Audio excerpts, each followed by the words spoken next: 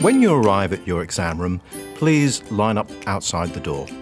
Before entering, you'll be asked to show some photo ID and then given your seat number. You'll be asked to remove any watches or hats and turn off any phones or other electronic devices. If you have a bag, these items should be placed in your bag now. Alternatively, they can be placed in an envelope and put at the front of the room. Your name will be written on the envelope and placed in a tray.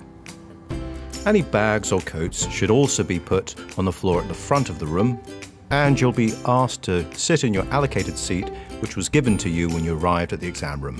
You should sit facing forward. There's no talking once inside the exam room.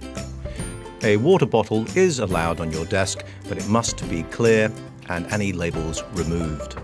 Pencil cases should also be clear, or you should have your stationery loose on the table in front of you.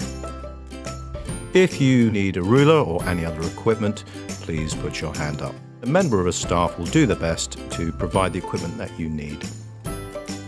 At the end of the exam, you'll be asked to stop writing and put any equipment down. Please remain in your seat and you must remain silent. When ready, you'll be invited to leave the room. You must do this in silence, and you'll be able to collect your bags and belongings from the front of the class.